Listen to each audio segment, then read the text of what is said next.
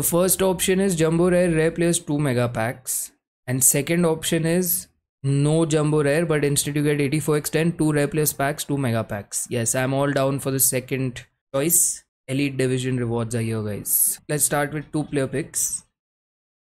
First one. Oh my days. No way.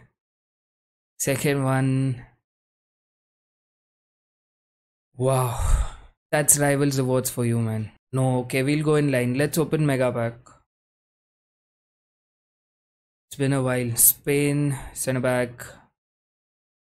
It's an 83. I think I might not even get good fodder in return, guys. Second Mega Pack. Is that an inform? German striker.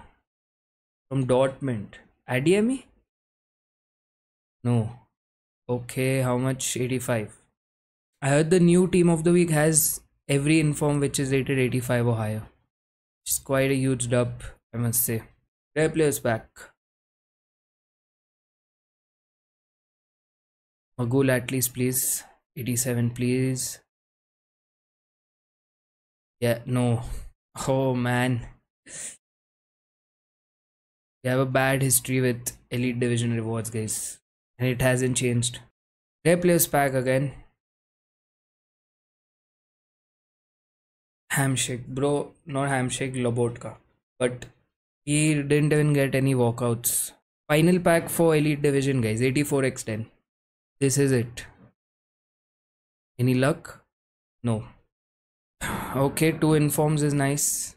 But again, a dull pack, man.